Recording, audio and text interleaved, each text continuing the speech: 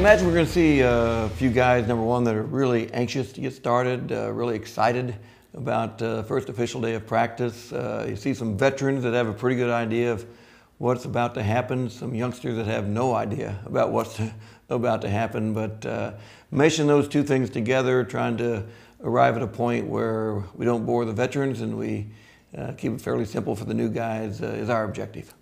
The 2 hours that we've had during the summer per week, the 2 hours since school started in the fall, really helps kind of take away that initial, that old time initial anticipation, anxiety. Guys have got a little bit of an idea of the tone of practice, so it's a little bit different today than it was 5-10 years ago for sure, but no big surprises. Mostly to this point, we've focused on the offensive end of it, the transition offense with our 2 hours per week. So a lot more now, kind of a first exposure to the defensive side of it, which will be really new for a lot of the guys. Some drills guys will be familiar with, some we haven't done before, especially we got 6 new guys in the program, so it'll be new for those guys for sure, but a lot of it familiar to the old guys, but totally new for the new ones.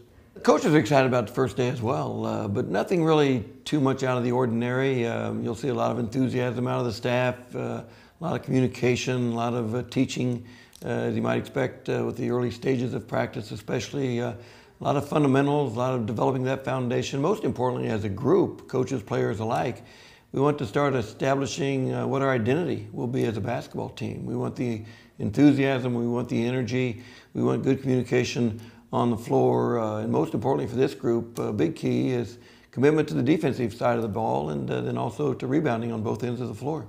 Again, it'll be going really fast. Players will be going really fast. One of the things that we'll probably say a lot during the course of practice is slow down, do what you can do. Don't try to do too much in the first day, but again, that's an error on the good side because they want to do well, they want to do it quickly and want to do it right, but that certainly won't all happen in the first day, but hopefully we'll be a little better tomorrow than we were today.